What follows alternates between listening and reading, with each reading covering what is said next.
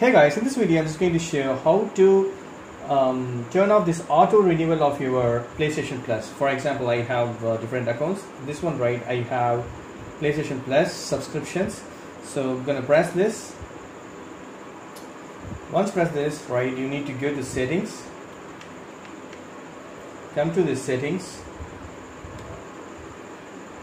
Under settings, right, come to this account management.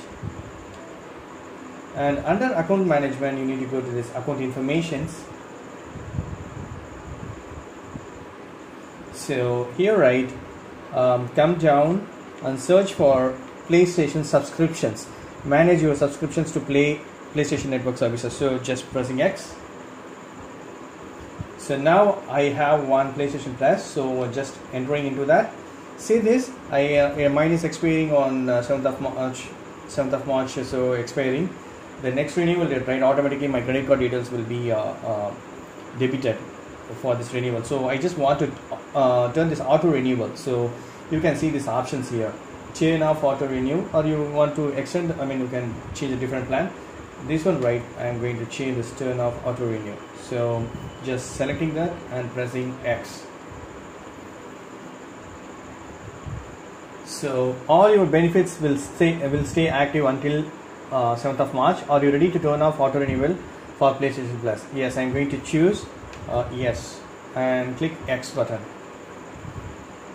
So if you want, you can give the feedback, but I'm not going to give. So turn off auto renew. I'm selecting that again. Just complete the setups, then only it will be completely turned off. Auto renew is now off for PlayStation Plus.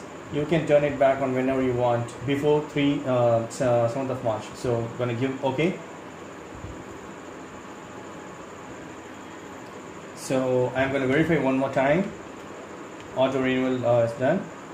Even under your account information, go to PlayStation subscriptions, pressing X and selecting this, and see now it's changed to turn on auto renew. You can choose either way. That's it. Thank you so much for watching my video. Please put a comments and feedbacks in my video forms. Thank you. Bye.